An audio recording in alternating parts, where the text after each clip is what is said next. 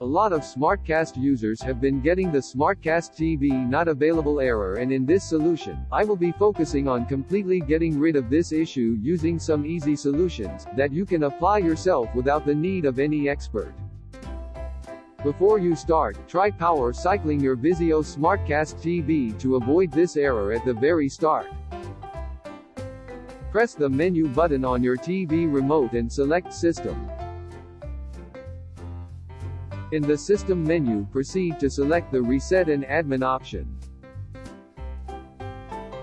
Next, click on the Soft Power Cycle option, and once it's done, check to see if the error vanishes or not. If the Soft Power Cycle option does not work for you, you can try implementing these steps. Power off your TV using the power button on your TV remote, and then unplug the power cable from your TV and the power source.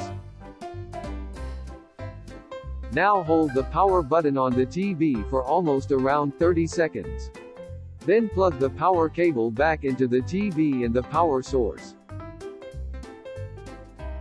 Lastly, power on your TV from the remote as you would do normally and check to see if the error got fixed. Once you've tried this basic fix and still get the same error, then you can continue with the next few methods. Method 1. Power cycle your router. Unplug the modem and router from the power outlet. Wait at least 15 seconds. Plug the modem back into the power outlet first, wait 1 to 2 minutes, then it's time to power on the router. Wait for all panel lights on your cable modem to become green on before testing your internet connection. Lastly, check whether the Vizio Smartcast TV not available issue is rectified. Method 2. Update the system firmware. With the TV turned on, click on the menu button on the TV remote and then select the System option.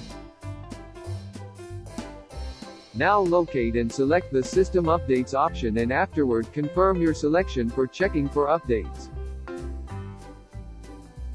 TV will now start to look for the available updates and will download them if found any, and most probably Smartcast TV not available in your region issue would be rectified. Method 3. Perform a factory reset.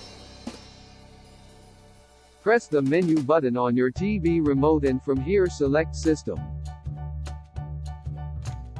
In the System menu, click on Reset and Admin, and afterward click on Reset TV to Factory Defaults. Wait for the process to get complete and then see if the error got removed completely. Thanks for watching and listening.